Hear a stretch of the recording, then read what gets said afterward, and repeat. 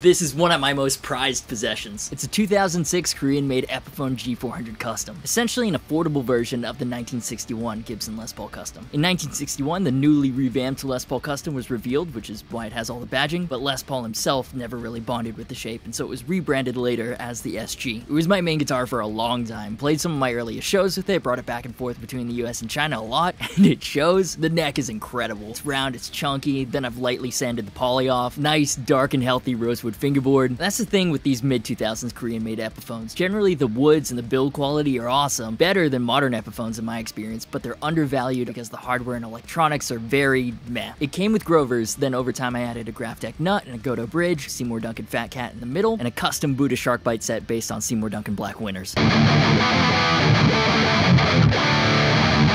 It's not the most expensive guitar, but with the right mods, it is such a solid player. So if you didn't know, now you know, and follow me for more guitar.